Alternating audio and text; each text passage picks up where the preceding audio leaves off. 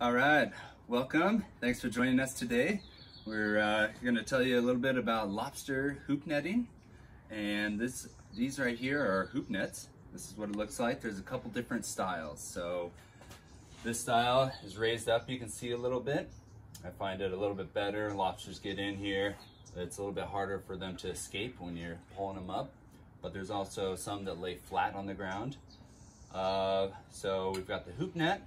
We've got our bait cages, a couple different styles here. You can see these metal cages here, or this is what's called a seal-proof one made of PVC, which holds the ends just open up. You can put your bait in there, put the cap back on, you're good to go.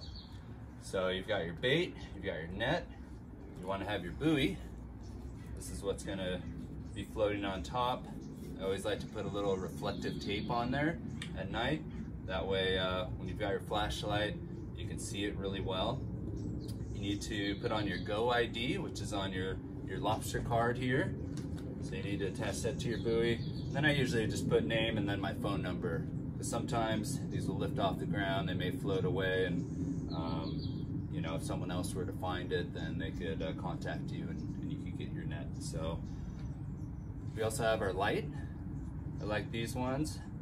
As they light up, it'll flash or be a solid light. And these, I just drill a hole right in the top, and then you can put these in like so and just sit there. And in order to keep it upright, what I do is I drill a hole and put some weight right here. So this is just a screw, big bolt, lag bolt, put it in the bottom. It keeps it upright. That way your light stays up top, doesn't fall over into the water. You can see it really well. And then whatever length rope you want to use, depending on where you're going to be fishing at. What I've done here is just attach extra onto this piece here where you can wrap it up. That way you've got multiple lengths. I think I've got 75 feet of rope here. That way if I'm fishing in shallow, I can wrap it up to the appropriate length.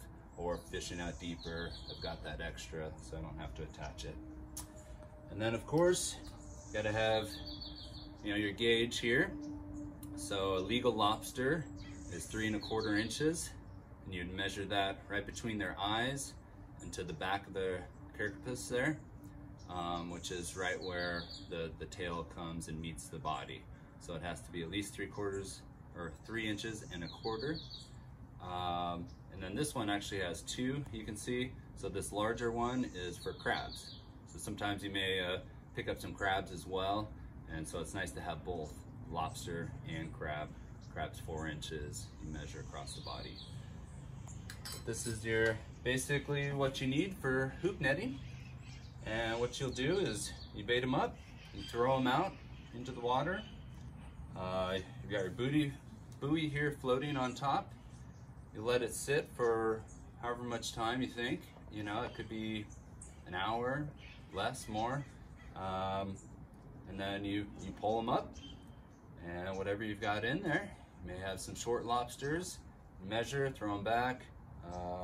Big ones, obviously you keep.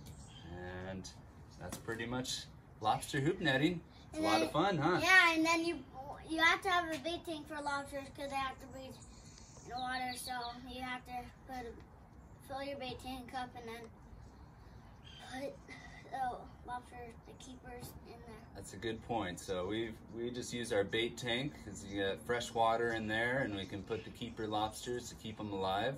That's another point. You want to keep your lobsters alive until you cook them up. That way they stay good. All right, well, thanks for joining us today. We hope you have good luck lobster fishing. And hope these tips helped you out. Yeah.